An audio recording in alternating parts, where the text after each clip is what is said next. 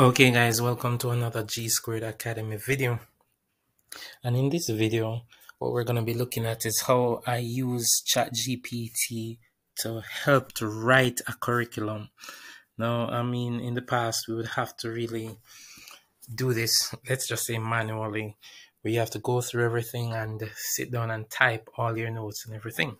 But let's say I want to teach a course about marine science, right? And I want some topics that I want to teach, and I want some ideas that I want to teach. So what do? I go to ChatGPT and I write a question. What are some ideas or concepts that may be taught in a high school marine science class? There you go. It is generating. So notice now it's giving me the topics that I could be teaching. And then after I get all these topics, I can go in and I can look at one of them specifically. See, it's just generating all these things. I can look at so it generated 5 things. And notice there it says marine technology. So I want to know more about marine technology now.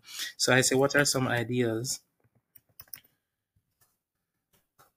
that may be done for marine technology?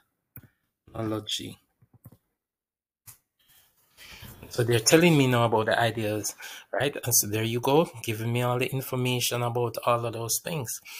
Okay, about all these vehicles that can be used to study the marine life and marine concepts and ideas, right? No, so let's say now I want some objectives. I can now say write 5 specific objectives that may be used for marine technology. Here we go. There you go. So it is giving me all the things that I could be using. So design and build a drone, create a network, develop a communication system that allows divers to communicate. Right, and so there you go. This now, as you can see, this probably is not something that you'll be teaching in high school. So I may have to now go in and refine this to say, give me some objectives that may be used in a high school setting. So let me just go back up here and I'll just copy this, right? So I copy this, then I paste that for high school. And let's see what it is going to give us now.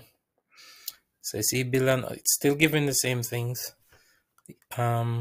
I guess this is an advanced high school that it's looking at and not a nominal high school. But there are some things here that the students could actually do in a high school. Create a 3D model or design and build a prototype of something in a class. Yeah. So these are still things that can be done. So this is really how I use ChatGPT to write a curriculum. So now I can actually, go back up to the beginning of the thing and look at oceanography, look at marine biology, and then try to flesh out the ideas that I would want to be taught in those courses or in those topics for my students, and then write objectives for that.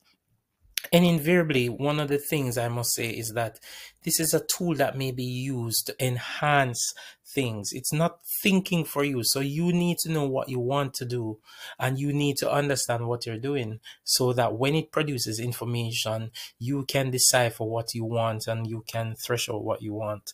But it's a very powerful tool, and let's continue to use it. This is G Squared Academy, and I'll see you guys next time.